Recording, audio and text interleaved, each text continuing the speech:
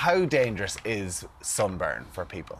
Well, it's so dangerous because it's not only the fact that it's very painful and sore when it happens, but it's that potential risk that in the future, for one sunburn, a blistering sunburn in childhood, makes you 50% more likely to get skin cancer in your older years. 50%? Yeah. So does that mean, like, even if we're protecting our skin and, like, say we're on holidays, or even the weather that we'll have here for the rest of the week, and we're putting sun protection on, and our skin is getting a nice, lovely golden colour that we all love, and we think, oh, we look really healthy, we shouldn't even be getting a colour? No, when your skin is changing colour, what's happening is your skin is producing melanin. That's the pigment that gives our skin its colour.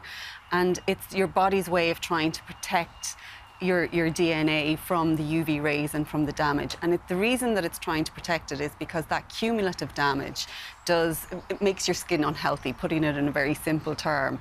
And over time, you can get you get more sensitivity in your skin, you age quicker, it accelerates your aging, it gives you pigmentation marking. So it's making your skin unhealthy. And if you think of your skin as the largest organ of your body, you need to maintain it as best you can and keep it as healthy in the same way that you do with every other organ in your body. So, sorry, can I just sort of say then, so anybody looking in this morning, if we colour at all, we're putting ourselves at risk. Absolutely. So if we go on holidays for our 2 weeks holidays, we should come back as white as we went? Absolutely, yeah. If you want a tan, it comes out of the bottle. I'm literally gobsmacked at that. Well, I'm not gobsmacked. No, but I thought if you're but putting factor 50 or factor 30 on and you get this nice gradual colour, that's healthy. I thought that was... Realistically, are you expecting everybody to not get any sun, like when the sun is out, not to sit in it?